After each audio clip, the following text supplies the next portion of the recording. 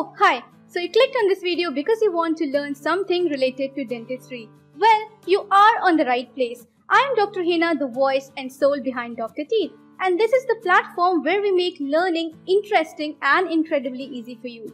So do leave a like and subscribe to my channel, and I will recommend you to join channel membership to watch our premium videos. You can also visit our website for online classes, courses, MCQs. So let's get started.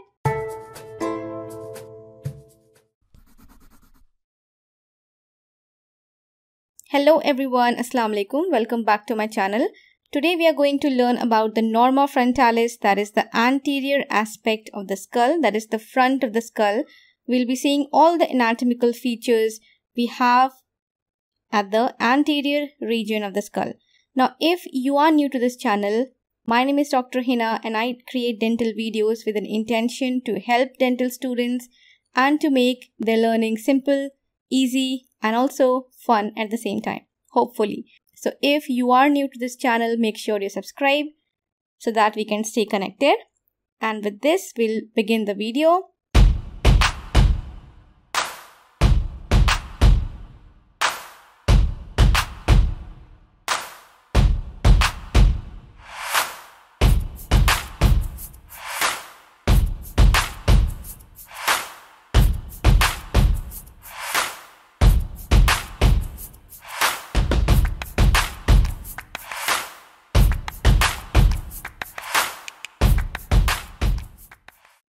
Now, when you look the skull from the front, you can appreciate that the skull appears to be oval in shape, isn't it?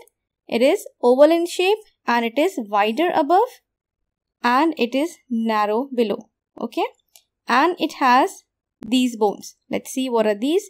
We have the frontal bone which forms the forehead. I hope it is clear. And then we have the right and the left nasal bone. Then we have the right and the left maxilla. Okay, let's zoom in a bit.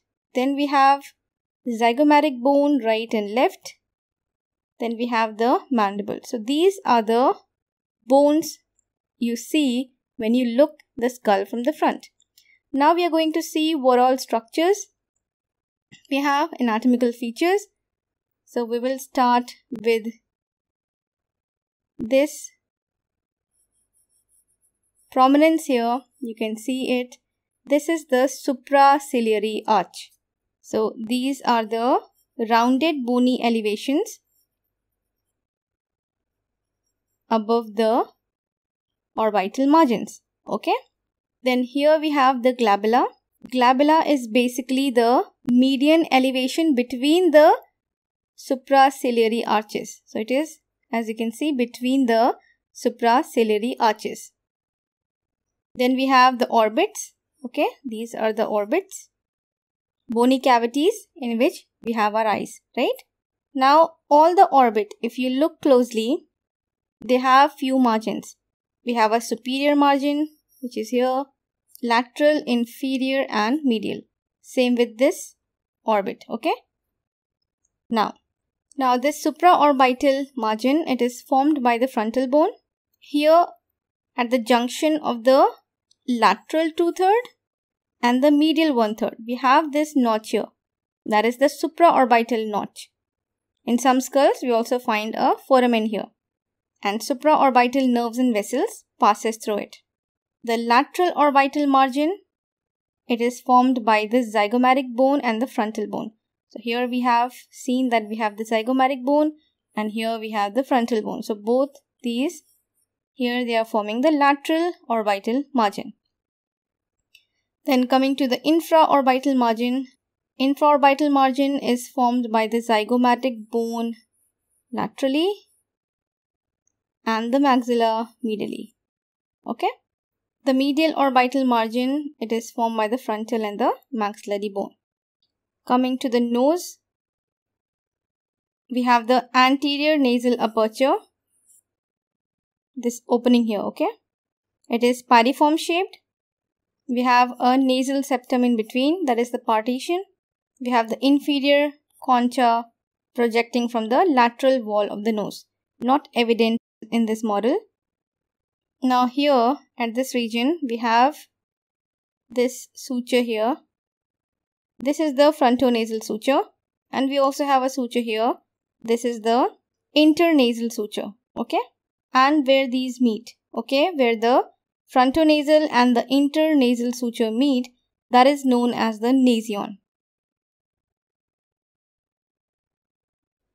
That is sorted. Here I missed this projection here, that is the anterior nasal spine. Coming to the mandible, here we have a median bony ridge, not evident in this model. This is the symphysis mentae. It represents the joining of the two halves of mandible. So the mandible, when the development happens, these are two bones actually, and they join together in the center. We have a triangular elevation in the model. Let's see if we can appreciate it. So here we have a triangular elevation, which is, as you can see, at the lower end of the symphysis mentae, and this makes the prominence of the cheek. Okay.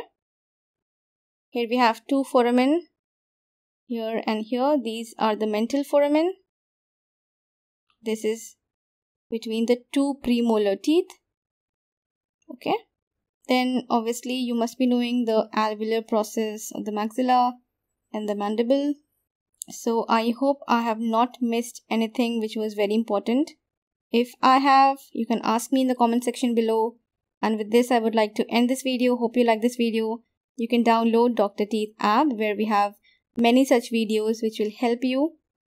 I'll see you in the next video. Take care. Allah Hafiz.